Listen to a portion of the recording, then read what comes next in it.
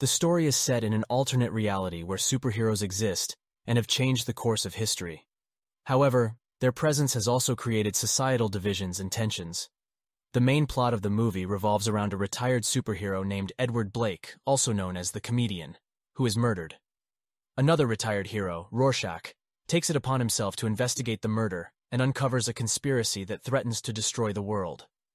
The other retired heroes, including Night Owl, Silk Spectre, and Ozymandias, also become involved in the investigation.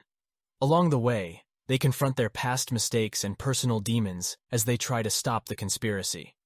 In the end, the heroes confront the true mastermind behind the conspiracy, Ozymandias, who reveals that he orchestrated the murder of the comedian and a series of catastrophic events in order to unite the world against a common enemy and prevent a nuclear war. The movie ends with the heroes making a difficult decision to keep the truth about the conspiracy hidden from the world